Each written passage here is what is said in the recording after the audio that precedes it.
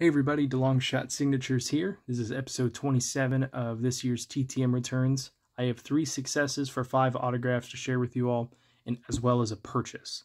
So all of these TTMs are hockey related, so we'll get started here with a former NHL player on some Pro Set cards. This is a 2 of 2 success coming back from Dave Capuano, something like that. His brother is a former NHL head coach, and I think he's an assistant coach with the Senators. Could be wrong about that. But Dave played over 100 games in the NHL, scored a few points here and there, so really glad to add him. And then we got 2 hockey prospects back. This first one here is ranked the number 35 prospect in this year's draft as of right now for North American skaters via NHL Central Scouting.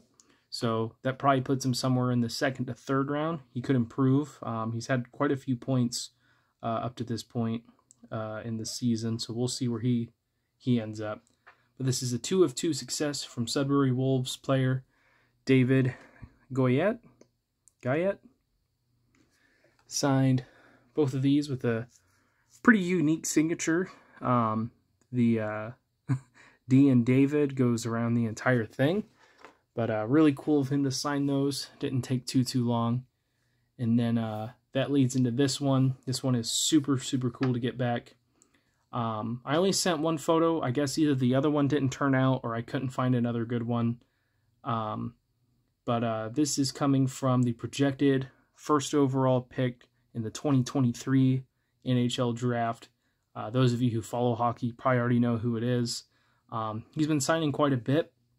I got this one via a home address, but I also, I forgot that I sent it out, so I also sent a request to his team, the Regina Pats. So this is a 1 of 1 return from hockey sensation Connor Bedard, who, like I said, plays for the Regina Pats. He is an exceptional player, so exceptional, in fact, that he is the first ever WHL player to be granted exceptional status, which allows him to enter the CHL, Canadian Hockey League, a year early.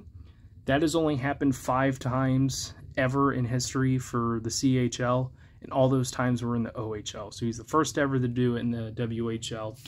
And, other big-name players like Connor McDavid and John Tavares come to mind of guys who received that kind of prestige coming into the major juniors.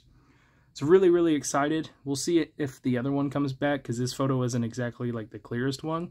But regardless, I'm absolutely stoked to have this. Can't wait to see what he does the rest of this year and next. And then last one here is a purchase. Been trying not to purchase as much, especially signed stuff, because it is more expensive. But this is a fantastic former MLB player, and if you guys look at the stats on there, or the little notes, 1963 NL Rookie of the Year, 1973 NL MVP. Pretty sure I have those years right. Those of you that are fanatics know exactly who I got just based off that. But I purchased an autograph of the all-time hit king, Pete Rose, to add to the collection. Just an exceptional player, and also a pretty good manager as well. I think he's the last ever player manager to be in the MLB. Go ahead and set it up. And then he became the full-time manager as well. He doesn't want to stand. But really happy to add that one to the collection, but also some really awesome TTMs in today. So let me know what you guys think. I appreciate you guys watching. Helps me out a lot. Best luck with your guys' collecting. Take care.